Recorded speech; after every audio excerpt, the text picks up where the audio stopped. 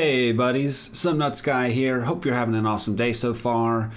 If you're like me and you've been using the Twitch desktop app to do your modding for various games like Minecraft, then you will be seeing that this is no longer going to be done on the Twitch desktop app for very much longer. It's now moving to Curseforge App. I hear that Curseforge used to have their own standalone app previously that was really good, and they're moving back to that setup. It's now going to be managed by Overwolf. I don't really know much about them, but what we're going to do is show you how to install mod packs for Minecraft via the new Curseforge app. To get started, you're going to need to install it, so you can visit Overwolf. That'll bring you straight to the download page. Click Download for Windows and save that file. I'm going to save it on my desktop for you. So it's right there. Double click that, install it, easy peasy. That'll add Overwolf and the Curseforge app to your desktop. Open up the Curseforge app. You go to, you open up on the home page, go to Minecraft. You're going to search for mod packs. I'm going to go for Pixelmon, just for the example of this video. And the Pixelmon mod pack, click install. Very, very nice and easy. Super, super simple, actually, to be honest.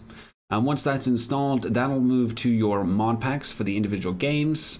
So once that's installed, we'll click back to our mod packs, and you'll be able to launch that mod pack from here. In terms of changes to make to that mod pack, you can change the version by right-clicking here, which is going to be done in some cases. As an example, on my SevTech community server, we run 3.2.0 as it's the most up-to-date beta version, but currently the release is still 3.1.7. So anyone joining the SevTech server has to update manually to the 3.2.0. You can also view the profile, and that will allow you to add more RAM. So as an example, you go to Profile Options, you remove the tick for the Use Memory settings, and you can then manipulate your RAM to wherever you want it to be. I mention that because it's something that you're usually going to have to do when installing a new mod pack, as often the 4000 megabits default is not good enough.